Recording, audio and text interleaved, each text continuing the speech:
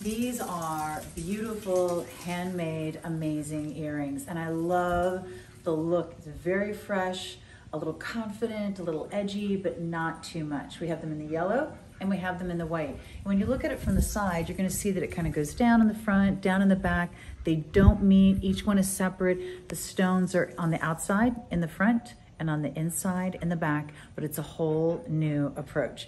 It's not a regular pair of hoops. It's not a regular pair of stick earrings. It's this beautiful, curvy, gorgeous, fresh look, and I absolutely love it. If I were going to go invest in something in gold and diamonds, this would be the look because it's fresh and different, but always fabulous, and you're gonna save a lot of money by doing it this way.